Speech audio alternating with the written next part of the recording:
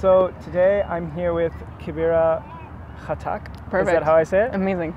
So for the mortals who don't want to try that pronunciation, she said Khattak is also okay. So Kebira is from Vancouver. That's right. And actually before I went to Colombia in like 2017, I think she wasn't really dancing with Patrick and Scarlett yet. But when I came back, there were these like two younger girls in the studio that were killing it, and Kebira was one of them with her friend Averi. And so if you don't know already, you are in the presence of greatness. There is a world champion Robin. sitting beside me.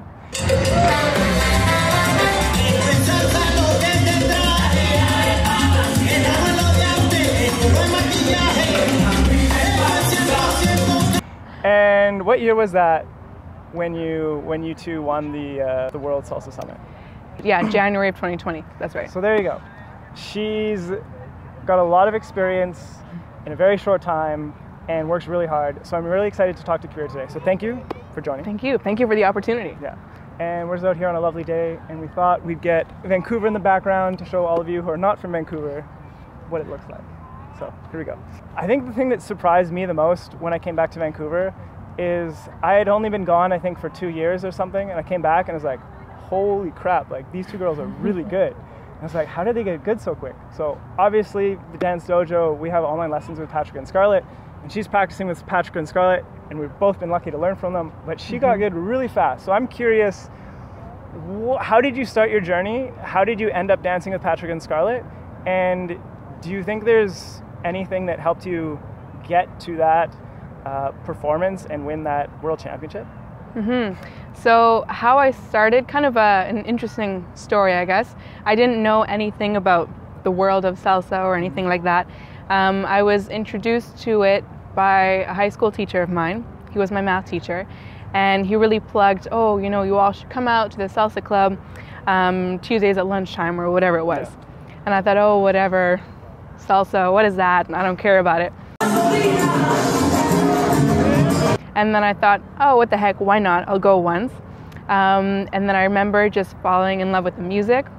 And then he knew Patrick and Scarlett from a long time ago. And then that's when he brought them in to do some classes. I think they did like a 5-week session or something. And then I met them. And I remember just seeing them and seeing how professional and knowledgeable they were about salsa and what amazing people they are. And I remember seeing a performance of theirs.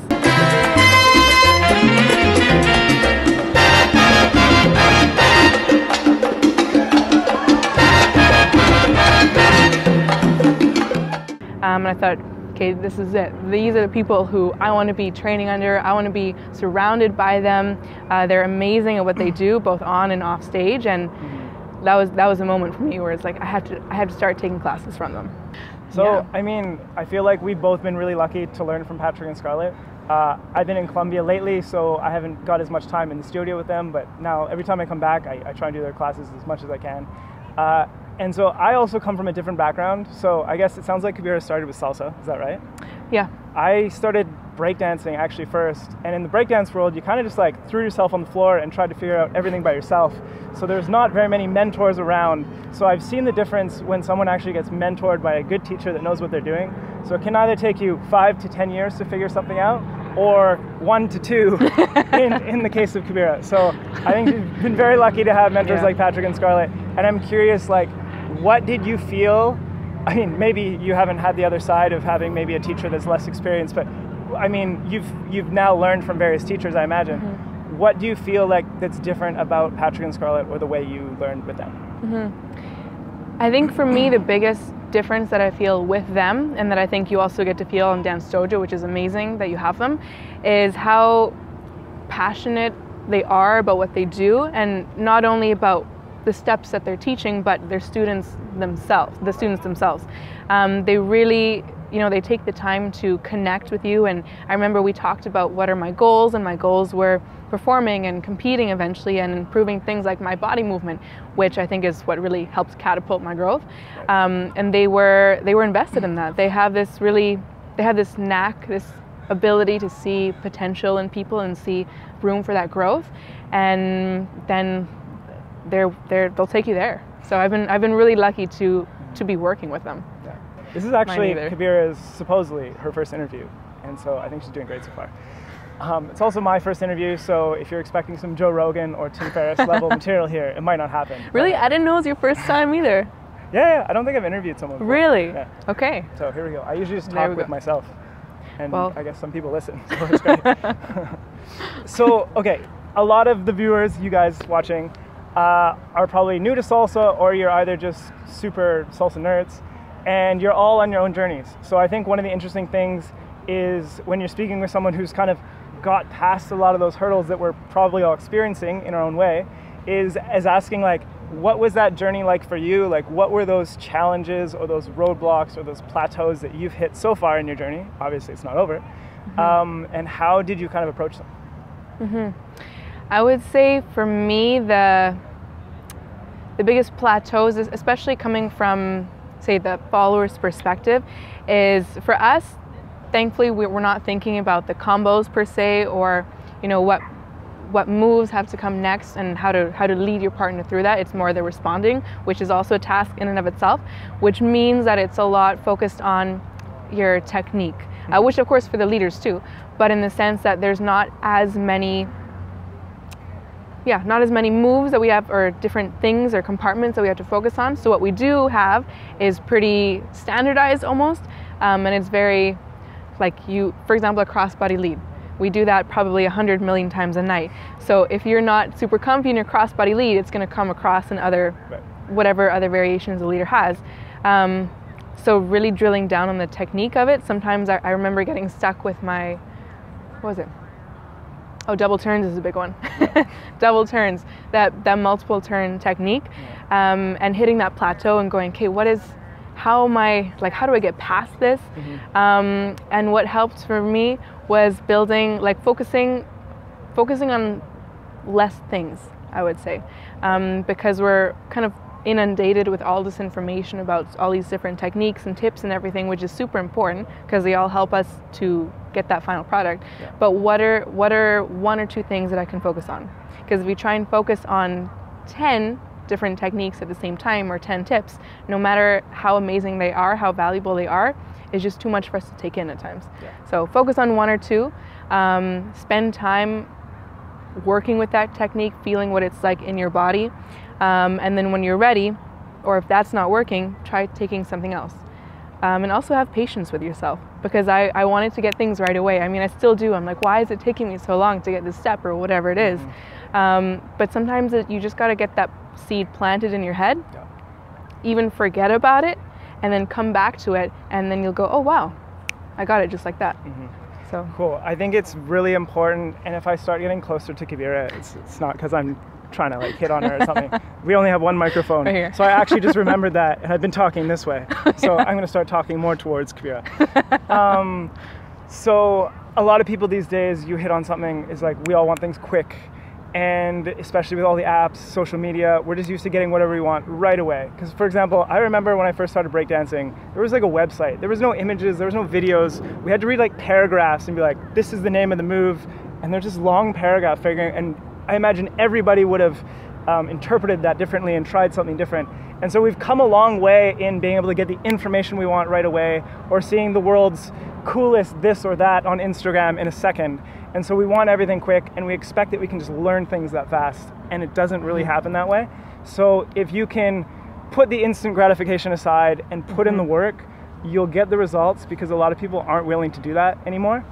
And a question that I had for you is, how much were you practicing solo versus like in a class? Like, how important is it to just take that time for you to get everything in your body to push forward? Super important, I would say, because again, group classes are where you're getting all that information, that technique, but depending on how slow or how fast you are at intaking that information and feeling it in your body and what works for you, that's different for everyone.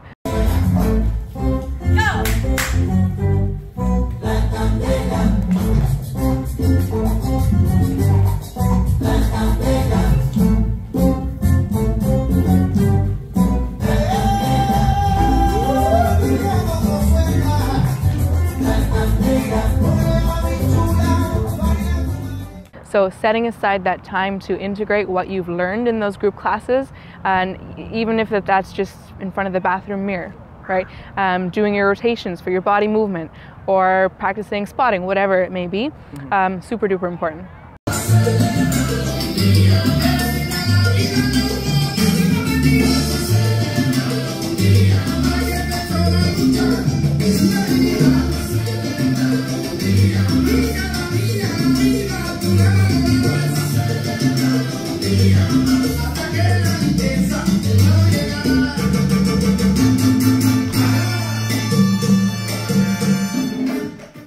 And have you always practiced like steadily, or do you kind of have like a spurt of practice and then you kind of chill? Like, do you have a cycle, or are you just kind of like going full steam all the time? Full steam all the way. Well, Okay. I guess when it comes to if we have a competition Right. or something coming up, then that's maybe more practice and a more concentrated practice.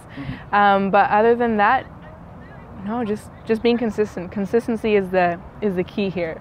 Like, keyword in bold, consistency. You heard it. Heard it right here. Yeah, even if it's just a minute a day, right? Something as simple as a minute a day doing whatever drill it may be. If you're doing that, a week, that turns into 2 weeks, that turns into a month, a year, whatever it may be, that's where you're going to see the exponential growth. Yes. So.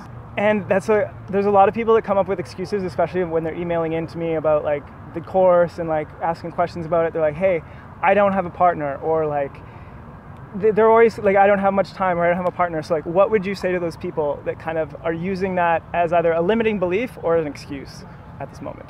Ooh, that's a good one. To that, I think it comes down to your why. Why are you wanting to learn salsa? And it doesn't have to be a super deep or profound reason. It can just be, oh, I want to connect with other people. It can be because I want to have fun. And if that reason is strong enough for you, then you're going to prioritize your practice. And then things such as, oh, I don't have a partner, are going to fall away, and it's going to become non-existent. Because yes, partner work is a huge component of salsa, but it's not the entire thing. Right. There's a lot of solo work that you can do that is in dance dojo as well. So take advantage of it. I didn't tell her to do that. So, but yeah, it's right. You can work on your basics. You can work on your shines, which is your solo footwork. You can work on your body movement. You can work on your turn technique. And whether you're a leader or follow, you can work on all of those things as well. So there's always something to work on. And it's way easier to work on that stuff when you don't have a partner beside you, because you're not worrying about the partner and you're just worrying about yourself.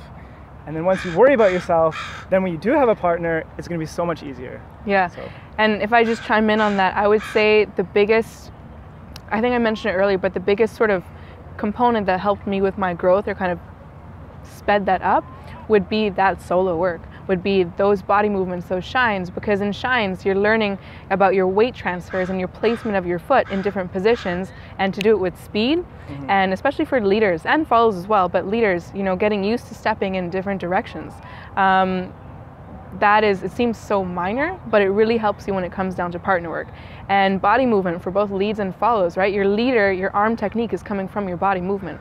So if you understand that when you're alone, it becomes so much easier to integrate that with a partner. And it makes your partner work a lot easier, and you kind of grow a lot faster in that regard too, for both leads and follows.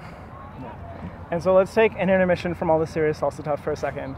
She recently had a birthday. How old are you now? I'm 21. So there you go, 21-year-old, also won a world championship already. And I also think you had a medical emergency. Can you tell us more about that? Okay, so here I am, fresh 21-year-old, okay? Yeah. I'm trying to adult here. Yeah. And I go, okay, I think I gotta go put some laundry away. So I'm walking across, and I guess I'm not paying attention, but all of a sudden the closet door is a lot closer to me than I thought, and boom, there I go. I hit the closet door, it shakes a bit. There's a brief moment of silence, and then I go, wow, that really hurt, but in different words. And I just had to stand in the pain for a couple moments. Ended up having to crawl across the the room because I had to get going after that.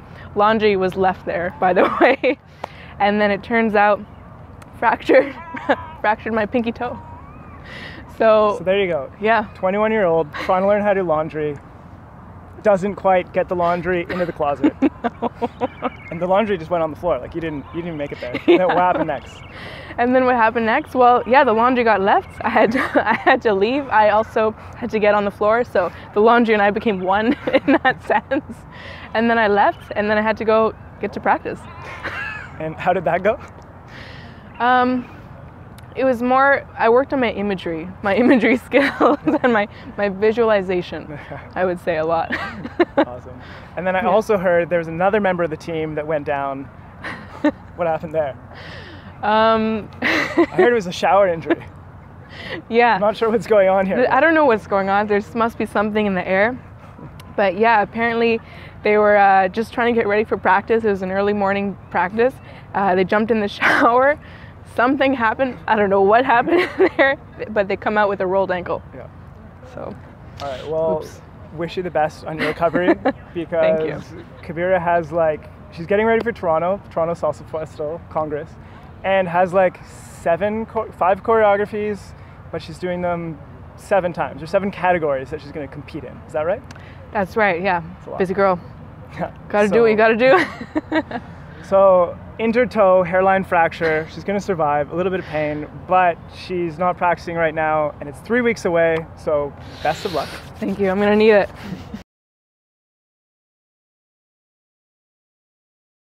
All right, going back to your own journey and I'd just say the challenges you've had along the way. You said, I guess, body movement was one of them, double turns was another. Do you have any advice for people that are working on body movement or double turns? If you were doing it all over again, what would you focus on? Make it fun. Because often we get super focused on wanting to achieve this certain skill set, and again, back to instant gratification, get it right away. It's easy to get frustrated and impatient with yourself. I'm not saying I'm better at that yet, but I'm working on it. So make it fun. If you're working on body movement, play some fun music, something as simple as that. And once you spend your time focusing on that technique, let it go even. Just jam out to the music and let your body move without necessarily picking on yourself or judging yourself for how you think you should be moving. And just see what naturally happens. And then you might find that the more times you do that practice, that, hey, I'm actually making some solid improvement. And you're doing it in a fun way instead of stressing out about it, because when you stress about it mentally, that turns into physical stress, and then it gets a lot harder to gain what you want, to achieve what you want. What about double turns? What's any tricks there? Tricks for the double turns? Yeah, don't do them so much that you get dizzy and fall over, because I have done that many times. I thought you were going to say just don't do them. No, do them. You want technical tips, or how to approach it? I don't know. Is there anything that just kind of clicked for you? Or was it just repetition? To be honest, it was repetition. Repetition focusing on one, I don't want to say trick, but one tip at a time. Right. Whether that be, okay, you know what, for the next couple of times, my next couple of practice sessions, I'm going to focus on spotting. Just spotting. Get the hang of that, get a feel for that, then focus on, okay, what's the next thing that I can add on to that? Maybe it's the stability of your body, or whatever it may be. Just bite off a piece at a time. Exactly. Yeah, I think that's good advice. If you try and do everything perfect, you're just going to be unhappy, and you're not going to feel like you're getting the result you want. So just take it one step at a time. Is there anything else along your journey that you felt like this was a major roadblock for you, or if you want to answer it in a different way, you do more teaching now than you did when you first started. She's assisting a lot in the studio. And so through that process of helping others learn, what are the roadblocks that you typically see followers go through? And maybe how would you encourage people to kind of get through them? Okay. So for the follows, some things are recognize, I would say, the importance and the activeness of your role. Because sometimes as followers we're thinking, oh, it's the leaders who are, they have to understand the technique behind leading, and we're just kind of meandering along. Right. But no, it's that we have an active role in the dance as well. Whether that be your technique of, keeping your arms mobile or light, or being active with your footwork and active with your dancing as well.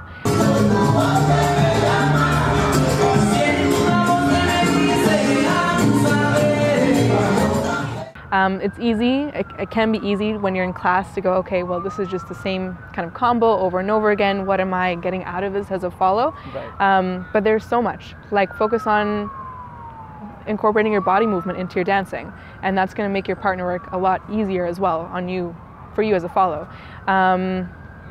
What else? Maybe it's connecting with your leader more. But yeah, find ways to engage yourself, and there's like tons of ways. Maybe you want to add, you're feeling pretty comfy with that. Maybe the next thing is a little bit of styling.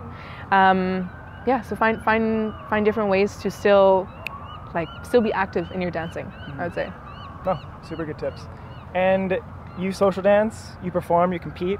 Do you have a favorite between social dancing, performing, competing? And also, from the performance and competition side, what has that helped you on the social dance side? In terms of do I have a favorite, I don't actually have a favorite, but I will say that I think they all complement each other really well. Because when it comes to the performing and the competing, of course you're working that same routine over and over again because you need to execute it really, really well and technically well. And that can be pretty stressing at times because you're focused on just the same thing and you're just going over it over and over, and you're going, man, this is, and there goes the phone. I hope that's okay. I think we're still good. Will it survive? Yeah, okay, I think sweet. we're still good. Keep going. Okay. And so it can be pretty stressing at times. So with social dancing, it's nice to be able to do that as well. And just to kind of let go in that sense, where it's not about executing this song perfectly. It's just about connecting with your partner, letting go, having fun, and having the balance of both makes me feel like I'm, I guess, complete in a way. Right. Where I have that focus with the performing and competing, but also just the having fun. Because that's how I got into it. Was just to have fun, was to connect with people, and I think that's probably a pretty common reason as well. So yeah, the balance. I love the balance.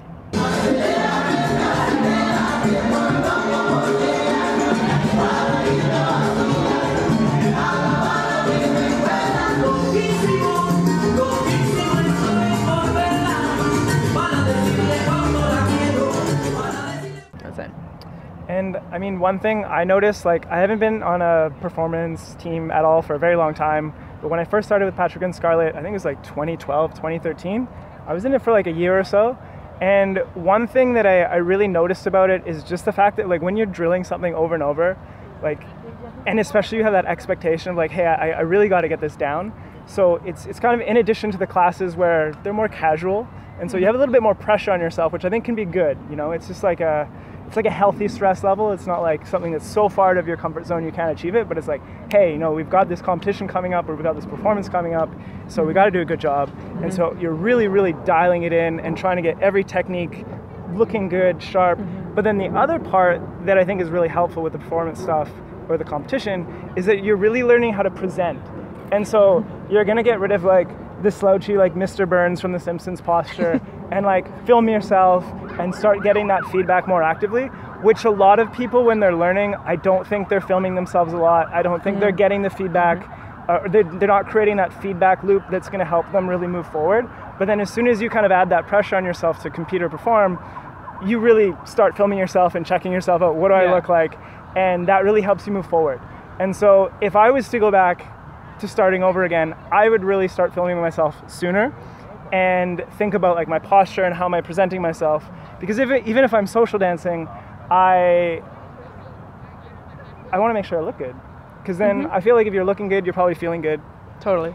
Because the other side to that is when you're starting, this is a big challenge for a lot of people, big challenge for me, you might have experienced it too, is you feel really good when you're doing something, and then you film it, and then you look at the tape, or you look at your camera, and oh no, you're just I don't feel so good anymore. No, it's a disaster. There's so many people, and I know because you've written in and you say I don't want to film myself, and they're no, I don't film myself, because they're so afraid of what they're going to look like. But the sooner you just look at yourself in the mirror, look at yourself on film, on the camera, you're really you're gonna get over that uncomfortableness really quick. It hurts, like it stabs you in the heart, like really, really hard at first, but then it really helps you take the next leap forward. So I think that was one thing that helped me in terms of the performance stuff. So if you're starting from the beginning, get the feedback loop going with filming yourself. Was there anything else from competing or performing that kind of like helped you to improve quicker, or? I would say the mentality of it, because yes, it's very physical performing and competing, as you know, but it's also mentally taxing as well, because you're under that pressure, like you mentioned, and you got a lot of pressures going on at once. You have, okay, I'm performing it in front of people. What are they going to think of me? What are the judges how are they going to judge me? So you're putting yourself in a pretty, I'd say, uncomfortable position for most people. And so how mentally strong are you?